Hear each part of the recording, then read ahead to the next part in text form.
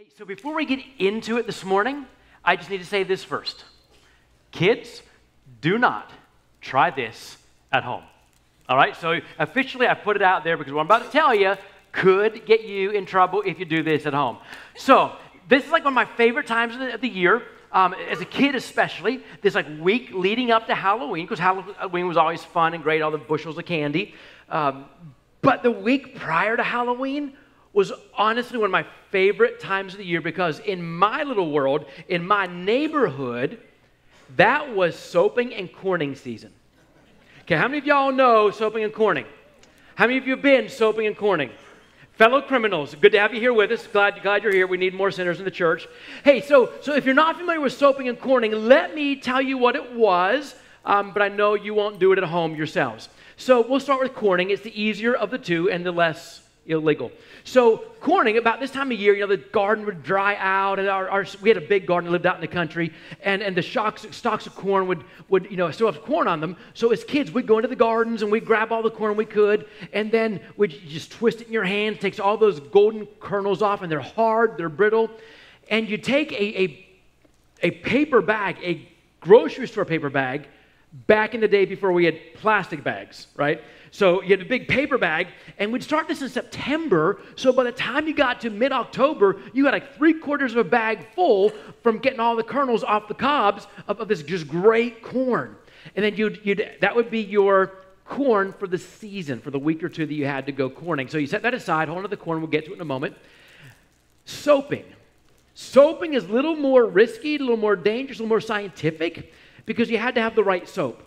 Right, there are different kinds of soap, and this is before pump soap, so everybody had bars of soap. And so what we did as kids, we'd all go to our mom's soap stash, and we'd test all the soap on our own windows to see what the best one was. Like you take 13 bars of soap, and this one's not good, this one's good.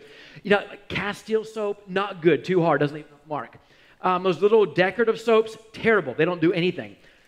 But hands down, the best bar of soap for soaping windows, Ivory, right? Ivory soap. Every surface would be like, yeah, Ivory. Like a whole bunch of hula hands in here, right? So Ivory soap, it's just soft enough to leave a good mark and hard enough to last the whole season. So now you got your soap, you got your corn, and the idea is to go as stealth-like as possible through the neighborhood soaping and corning houses. And so you put on your darkest pants, your darkest chucks, you put on your darkest coat. Maybe if you're really all in, you're going ski mask, right? Because you don't want anyone to know it's you if they do happen to look out and see you out their window. So we would go get out in my front yard, myself and 3 or 4 other friends. Which road do you want to do? Benbrook, Brandon, Sunset. Let's go Sunset tonight. Okay, Sunset Drive. So we're going Sunset Drive. And you start by soaping, right? Because you're going to be stealthy. And you walk up to the window, and you can just make a mark. You can draw a picture. You can write your friends like Jamie was here. Get them in trouble, throw them off your scent. But the best way was caking. You just cover the window so thick with the entire thing, they can't see out. And that was the most risky because you're there longer at their window and you're pressing harder. And if you're going to get caught, it's usually when you're caking. But man, if you caked a window, you get high fives all the way to the next house. It was the deal. So then once you've soaped and you're satisfied, you've soaped them well enough, then you step back a little bit, bag of corn, reach in, big handful, start hurling it as hard as you can, all over the windows, soaping and corning. And some of you are like, Rich, are you sure you're a pastor? I assure you, after both the previous services last night and this morning, I've had people come and say, man, we did way worse than you. I feel good about myself telling you this story now. I came in feeling a little iffy, but I feel pretty good now because people are telling me what they did to houses Halloween. I didn't go that far. But soaping and corning, we had some rules in our neighborhood. You never, ever, ever soap anyone's house that can't get out and clean their windows. So the elderly or people who just had some challenges, you didn't soap. These houses are off limits. And the other rule was never, never, ever get caught, right? You've got to make sure you don't get caught, because if you get caught, you're going to squeal on your whole team, then your whole team's in trouble. So soaping and corning, and it wasn't malicious. We soaped our friends' houses the worst. Before you went to the door and knocked, say, hey, you want to come out soaping? You soap their windows first, then you knock on the door, you want to go out soaping. And by the way, our neighborhood, cleanest windows come spring in any neighborhood around, right? It was just a given. But that was soaping and corning. And the object of it is to get up close and personal right where people live. Like you're getting in their yard. You're going to their back door. You're getting on their front porch. You're getting right up close and personal with them so that you can make your mark. Not unlike those of us who are followers of Jesus, what we're supposed to be doing with our faith and with our lives. We are supposed, as followers of Jesus, we've been looking at this for 6 weeks. This is week number 7, our final week. We are supposed to be getting up close and personal right into people's lives, into the side yards of their lives, the back doors of their lives, the front porches of their lives, getting up close and personal with them so we can make our mark on them. That's what we're supposed to be doing. Today we're going to talk about that a little bit further. Welcome into our final week of our Fall Mission Vision series called Make Your Mark. We believe that God really has this absolutely amazing message for every person and of every time and of every place. This message that He loves them and He wants them to be in relationship with them. And God has called us as His people to cake their lives with that message. He wants us to carry that message into them. What we've been discovering is that God wants to make His mark on your life, and He wants to make His mark on others through your life. Like, He looks at you, and He knows how you're living. He knows what sin has done to you. He knows what the world has marked your life with. Things like, fear and anger and frustration and worry, all those things that the world leaves on your life. And God's like, you can do better. I can remove those. I put my mark on you instead. Stuff like peace and hope and power and love and life and joy. And when He does that, when you cry out and say, God, I need you, and God puts His mark on you, then the expectation is you go out and you start putting your mark on other people. You begin to share with others what God has done in you. And so that's what we've been talking about for 6 weeks. Again, this is our final week, talking about how to make your mark. Now, if you're brand new with us, like, great, I came in the very last message of a message series. Listen, we're just super glad you're here. And maybe you've not even made a decision yet. You're still weighing out your options to follow Jesus, not follow Jesus. We want you to know that you're okay right where you are right now. You just come in as you are. We all started where you are. There's no expectation. There's no test for you.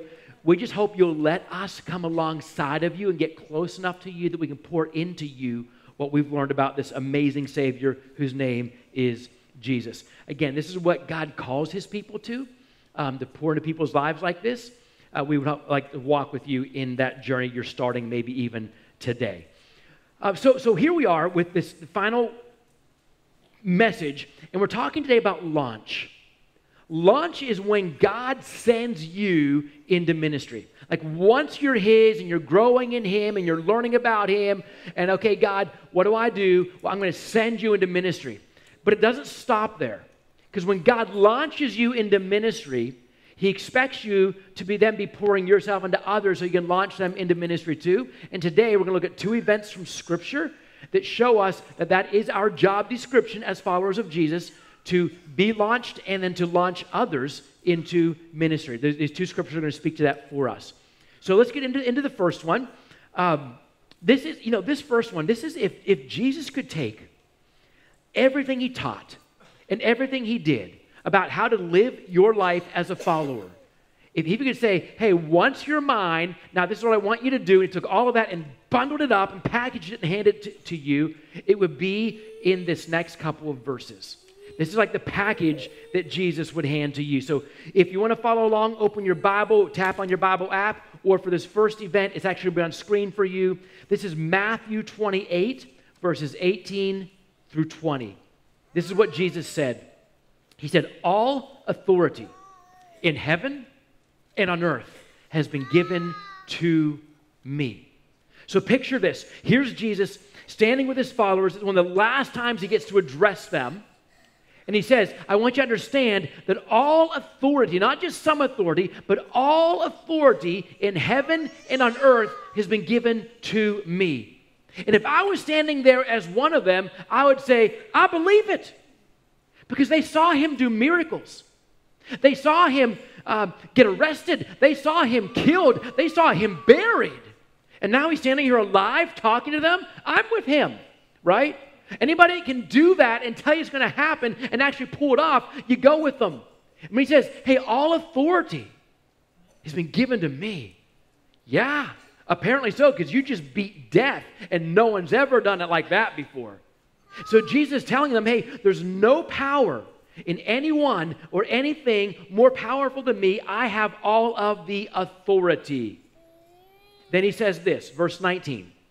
Therefore, because I have all authority, therefore, go and make disciples of all nations, baptizing them in the name of the Father and of the Son and of the Holy Spirit, and teaching them to obey everything I have commanded you. And surely I am with you always to the very end of the age. So in church world, this is known as the Great Commission. This is where Jesus just co-missioned us with him. You all have known me. You've been with me for some years. You know what I'm doing, what I'm about. That's my mission. I'm now inviting you into the mission. Go get the job done. He just handed the church our mission. And there are 4 verbs in this mission that we need to understand so we see how he is launching, first of all, he's launching us into ministry, and then we'll talk about us launching others. So there are 4 verbs in this Great Commission, or the mission Jesus gave us, that we need to get. So here's the first one. It's go. He says go. You can't just join together on a Sunday morning and huddle and cuddle and say that was good enough. This cannot be the highlight of the practice of our faith. See, Jesus' command to his people is to go. A better translation from the original language would be as you are going. And that was just the way they said as you're living your life. As you go about doing your normal stuff, as you are going, be doing this. So as you are going, not just the 1 hour a week you're in here, but the 167 other hours of the week that you're at your home, at the job, in your school, on the field, on the bike trail, wherever you are, as you are going. That leads us to the next verb, make.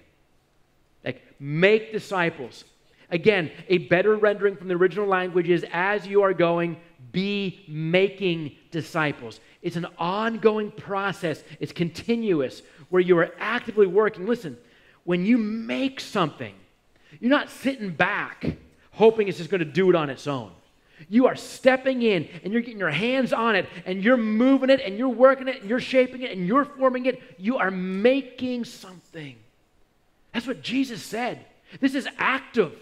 This is you and me as followers of Jesus getting our hands in the lives of people and making them into disciples. As you are going, be continuously making disciples, working in their lives to lead them to Jesus. Third verb, baptize. Doesn't mean you're going around with fresh water, just sprinkling it on people wherever you go. Baptize, he's talking about leading people to faith. That's what baptism is, right? Baptism is this outward expression, this outward sign of the fact that I've given my life to Jesus. When I give my life to Jesus, I proclaim it to the world. As a believer, I'm announcing I follow Jesus Christ. So when he says, hey, go baptize them, means lead them into faith. Make sure they surrender their lives to me. So go, make them disciples, celebrate it with them by baptizing them. And the fourth verb is teach. Once they've given their lives to Christ, man, you got to keep growing them. You keep pouring your life into them. That's what Jesus has done for us. That's what he's telling us to go do now for others. Take everything that Jesus has given you and you give it into the lives of others. You invest in them, teaching them. Remember, way back, one of the very first sermons in this series, we looked at the book of Hebrews. And the writer of the Hebrews was just so snarky with his readers. Remember what he said? He said, by now, you should be teaching others, but you're just a bunch of big babies. That's what he was saying to them. You should be teaching others by now, but all you've done is huddled and cuddled the whole time and done nothing with what God's poured into you, and he was chastising them for that. We're supposed to be teachers of others. You can't just say, I'm a follower of Jesus, so I go to church, period. You've got to say, I'm a follower of Jesus, so I go teach others about Jesus. This is what Jesus is telling us who are followers of him. So go, make, baptize, teach. This is you being launched. Jesus commands this of you if you're a follower of his. But then what? Like, you go out, you're getting close to people's lives, you're raising them up, you're making, you're shaping, forming them into believers, you're pouring into them, you're investing into them. But what do you do next? You then launch them into ministry. You mentor them, and then you release them into what God has called them to go do as well. It's where you're pouring into them what Jesus poured into you, then they go poured into others. So whether you are the person being launched or the one who's doing the launching, let's take a look now at another event from the life of Jesus where he shows us what it's like to launch people into ministry. So this next event happened sometime in that 3-year span of Jesus' ministry. And maybe you're here this morning and you're thinking, I didn't know Jesus was in ministry for 3 years. Listen, when you walk in here, we do not expect you to know anything or everything. You just walk in again. You start where you are. There's no level we hold you to. We want you to know that you can come in here and not know anything, and that's okay. Again, just let us come into your life and pour into you what we do know, and we'll learn even more together. So here's Jesus. He's partway through his 3-year ministry, and just think about that for a minute. 3 years. You know what Jesus did in 3 years? He changed the world. He clarified the past. He carved out the future. In 3 years. What have you done the last 3 years of your life? That's humbling, isn't it? I don't know. I got up and went to work every day. My kids are okay, I think. Think about it. In 3 years, Jesus changed the world. And here we are 2,000 years later, he's still changing lives. This is Jesus doing what Jesus does. He does it all by loving, leading, and launching. So let's see what that launching now looks like. This is not going to be on screen. So again, if you got your Bibles, open them up or just tap your app. Luke chapter 10. Luke chapter 10, verses 1 through 20. I won't read it all. We'll walk through it. Luke chapter 10, verses 1 through 20. Luke writes these words for us.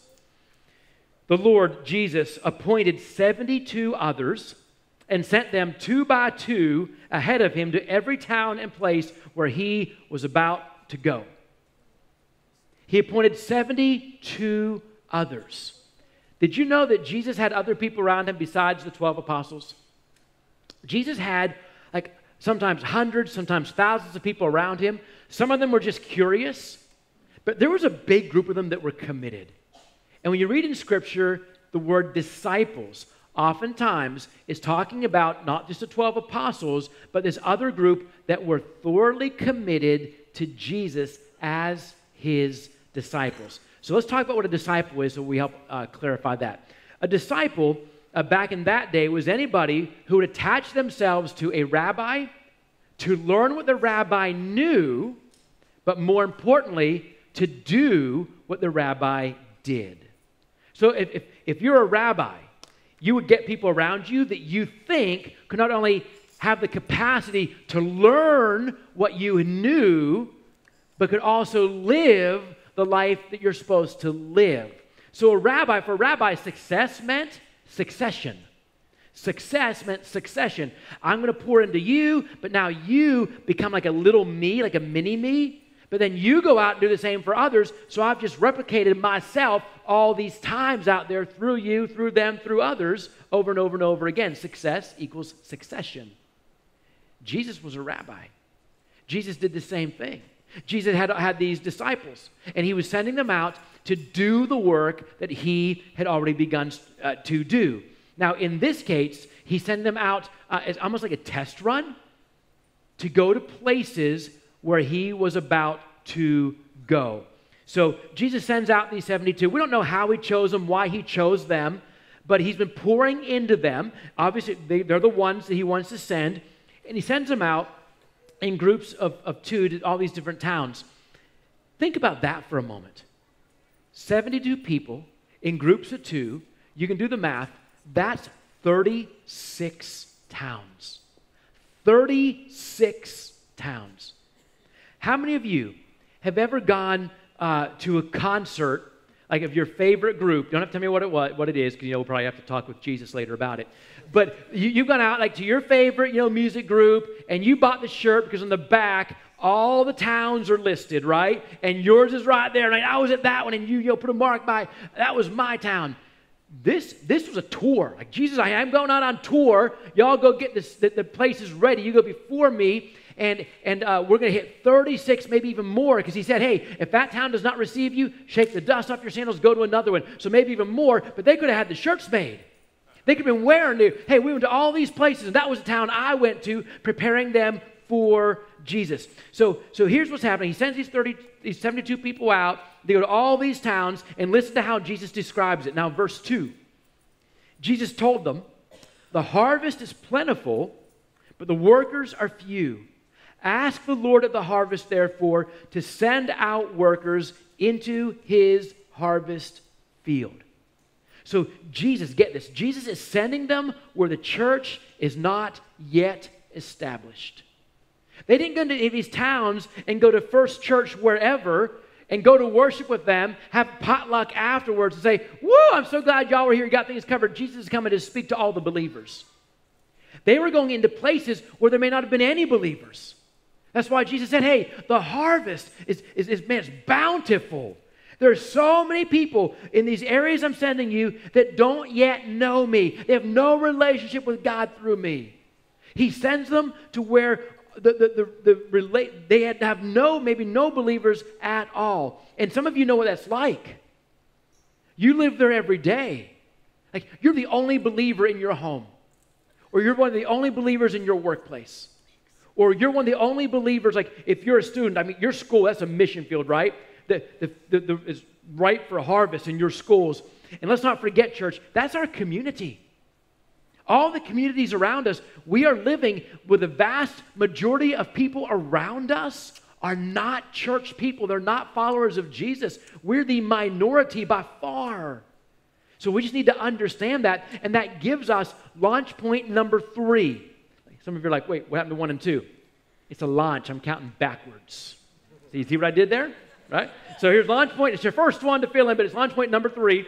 Here it is. Jesus launches you where people need him. Jesus launches you where people need him. Listen, Jesus says, hey, go be the light of the world. What good does it do if you take your light into a brightly lit room? Nothing, right?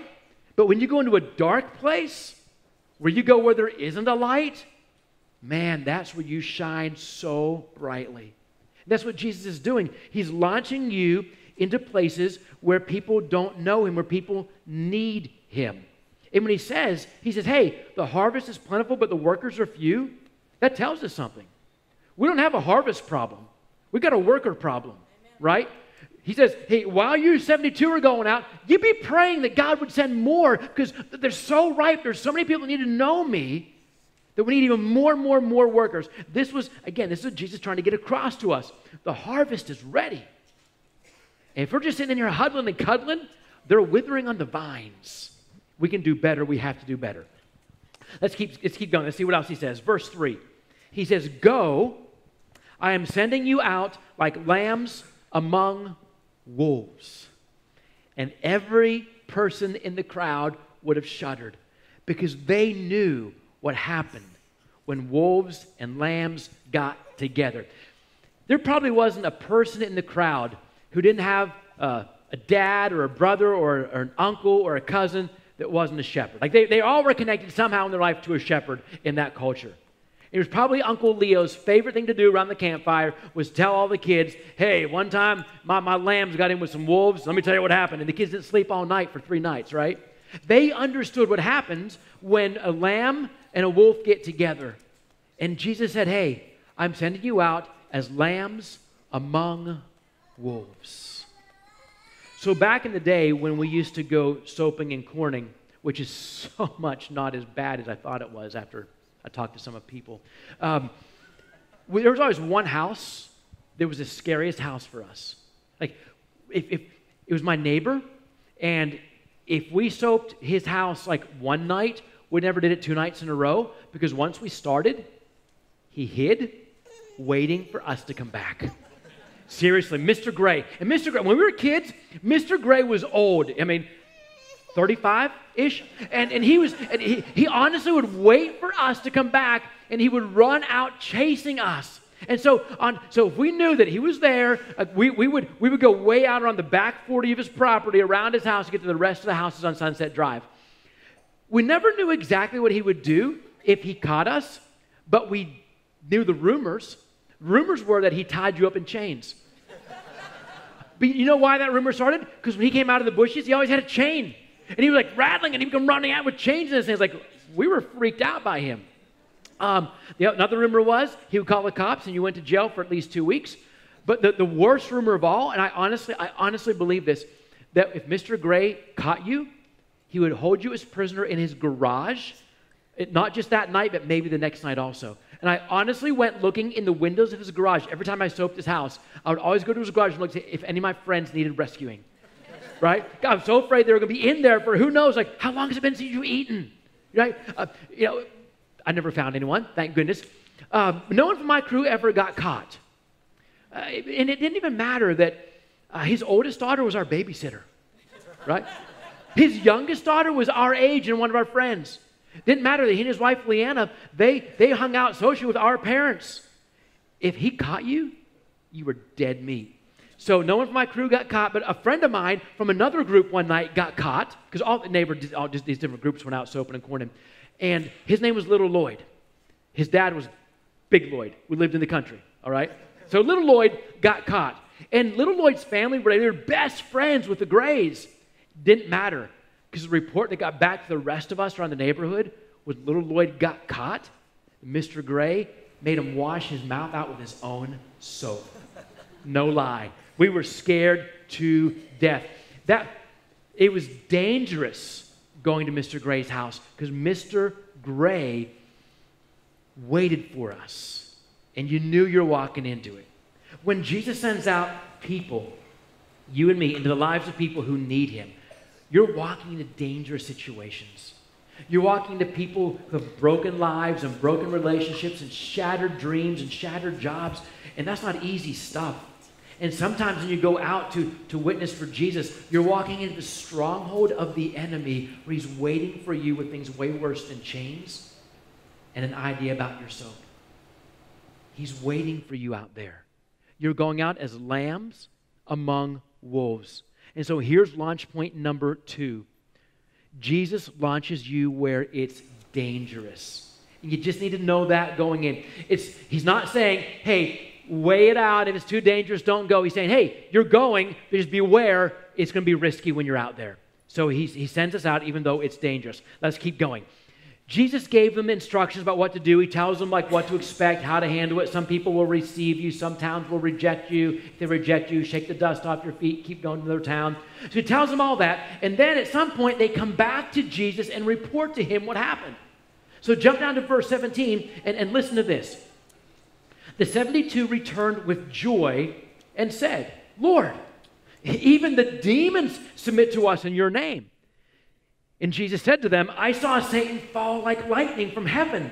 I have given you authority to trample on snakes and scorpions and to overcome all the power of the enemy.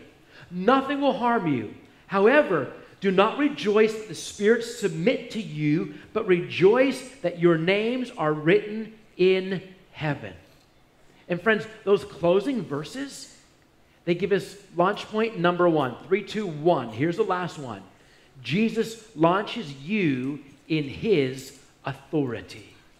Jesus launches you in his authority. Let me ask you something. How absolutely reassuring is that? When you know you're going out where people need him, where you know that where you're going out is dangerous, you're going out like a lamb to wolves. Don't you want to know that when you're doing that you're going out there under the authority and in the authority of someone bigger, badder than you are? Isn't it great to know that when you as a lamb are going to face the wolves, you're going in the authority of someone who is bigger than the big bad wolves? Isn't it great to know and reassuring to know that when Jesus sends you out, he doesn't leave you to your own power, doesn't leave you to your own devices, doesn't leave you to your minuscule authority. He says, you go in my name, and you go for my glory, and you go with my agenda. You do my will, my way for my glory, and you're under my authority, and nothing will harm you. Doesn't mean that it's not going to be hard. Doesn't mean it's not going to be dangerous, but you go under the authority of the one who has authority of everything in heaven and on earth. So friends, the bottom line is this. Jesus trusted his church with his mission in the world. Go make disciples. This is our job as his followers. Collectively, it's our job as this church, community church. We're supposed to be growing you up and equipping you and launching you to go out into the world. But it's your job as an individual follower of Jesus to do the same for other people. You begin to mentor them and pour yourself into them and invest your life into them and make them into disciples. Bring them into your home. Walk through scriptures with them. Pray with them. Tell them what Jesus has done for you. You grow them, whatever pace, remember, take their time, whatever time it takes. But when you know they're ready, you release them and you say, go. We've prayed for weeks about what God's calling you to. You're ready. Go. People out there need Jesus. Go. It's dangerous out there, but go under his authority. Go. And so you become a launch pad for other people to go out and lead more people to Jesus. Remember, success equals succession. Disciples, making disciples, making disciples, making disciples. Launch. Launch. Let me ask you a question. Who are you pouring into? If your answer is nobody, that can change. And it needs to change. As a follower of Jesus, you should be pouring into others. Who are you developing and growing to launch them for Jesus? Friends, this is how we follow Jesus and lead others to him. This is changing lives. And this will change the world. So let me tell you for the last time, go make your